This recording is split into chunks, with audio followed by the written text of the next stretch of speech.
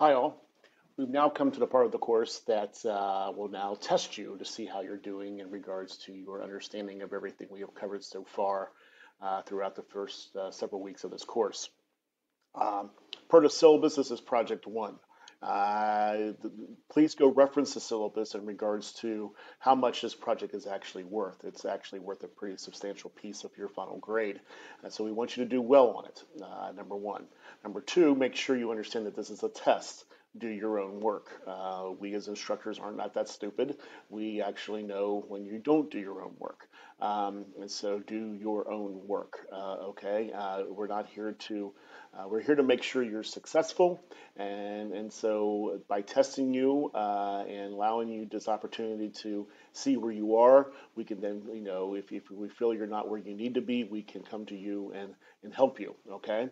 If you let other people help you or do the work for you, that's not doing anybody any good. And as the program chair of this particular program, as computer programming database management, I have seen too often that people try to sneak by during these early courses, but by the time they get ready for co-op or ready to graduate or ready for capstone, they're not ready. So that doesn't do anybody any good, okay? Once again, I don't want you worrying too much about the grades. I want you worried about the learning. That's what you should be worried about right now. As long as you're learning, the grades will take care of themselves, okay? Everybody's going to have a different, a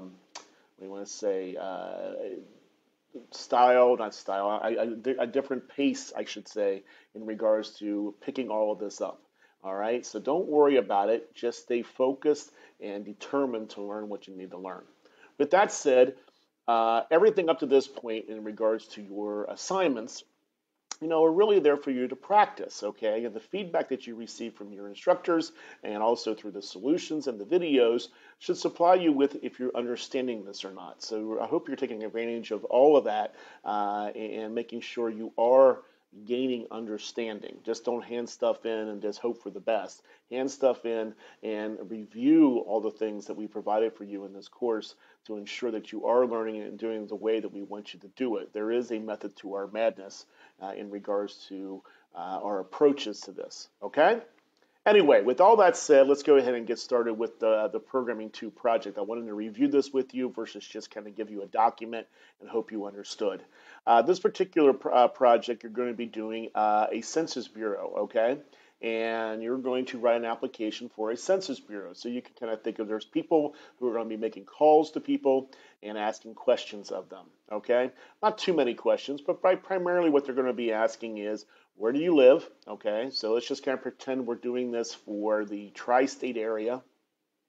I don't have anything in here for Indiana, so I apologize to my Indiana students when I say tri-state. I didn't put those in there, but I just put a couple counties and a couple states in here to kind of keep it relatively simple. All right.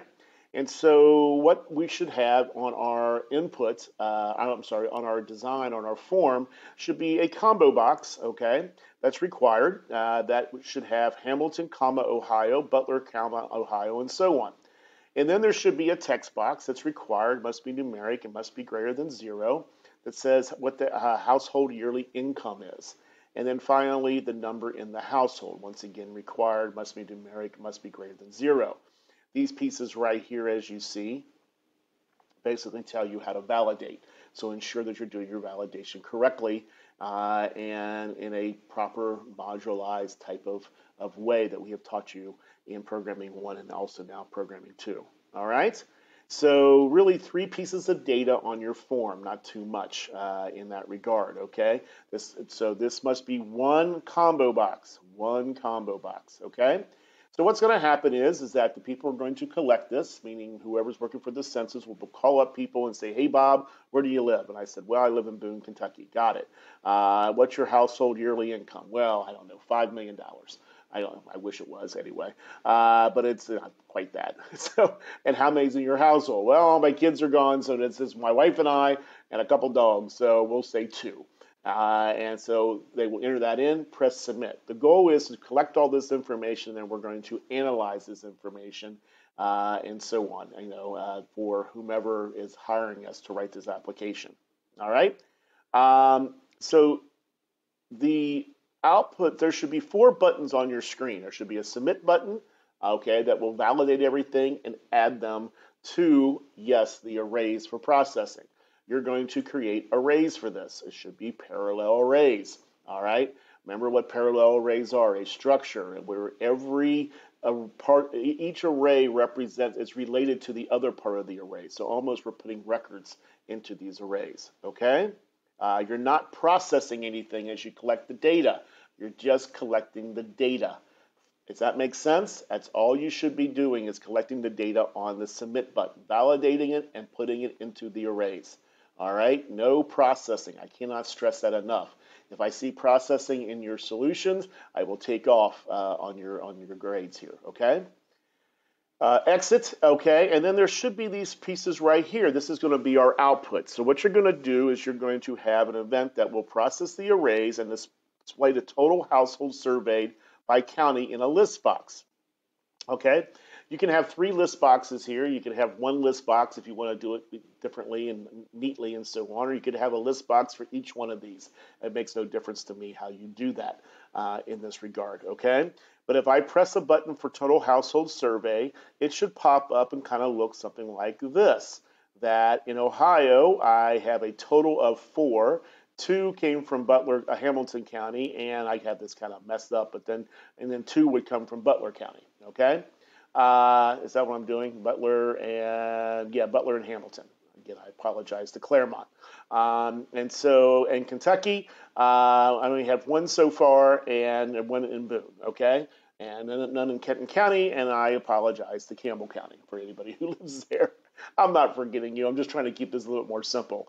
If I added more and more counties, you'll be adding up things for forever, okay?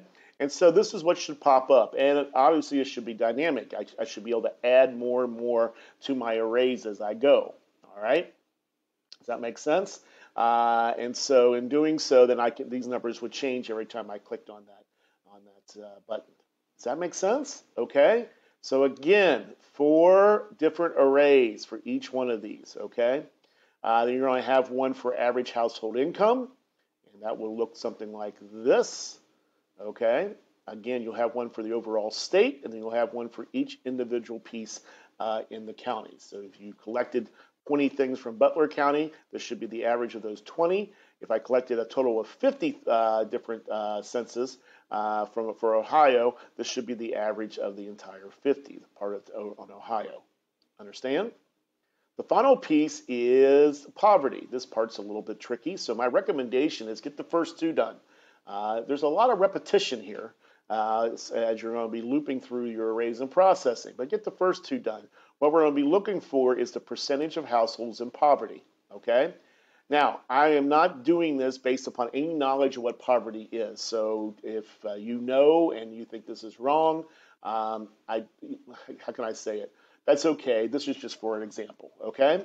And so poverty is going to be based on if a person has 2 or 3 in a household with less than $10,000 in income, they would be considered poverty. Or 4 or 5, less than $25,000, and greater than 5, with greater than 5 in the household with income of less than $35,000. Okay, I'm not sure that's even close to being correct, but for example, for this problem, that's how we'll do it. So your goal is then to determine the percentage of people that we collected that would actually meet that poverty. Okay, so if I collected 10 people from Boone County, if I collected 10 people from Boone County in Kentucky, and 3 of them, came in that met one of these criteria, 30% of them then would be considered in poverty. Does that make sense? All right. I don't think it's too hard to figure that out. Once again, there's some repetition here in developing these outputs. Don't make it hard. All right, instructions. Create a well-designed modular program based on the design techniques taught. Okay, once again, utilize my solutions, okay? I know everybody's learned this a lot of different ways, but for the most part, if you follow my solutions that I have provided you so far in this course, you know you're doing it correctly, okay, and how I go about doing it.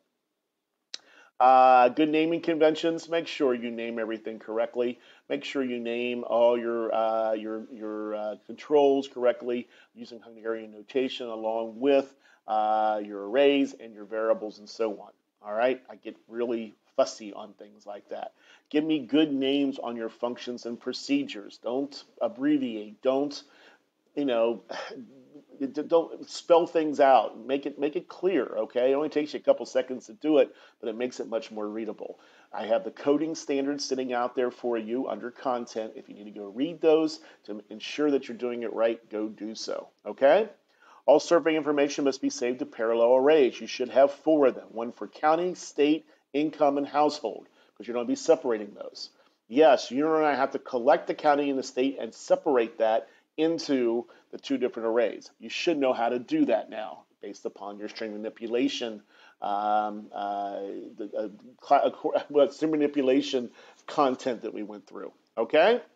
Data should be continually collected throughout the day. Obviously, if we end the program, it's gone because it's an array. We're not storing this in any database, so it's temporarily stored in an array. But I should be able to add to it over and over again, and we need to be able to resize the arrays. So I should be able to have an array. My array can grow exponentially, but you're going to make it dynamic, correct? Because you know how to do that now. Does that make sense? All right, so kind of follow those pieces there. The rubric for this, I actually don't have one sitting here, but I can tell you, right off the bat, I'm going to be looking for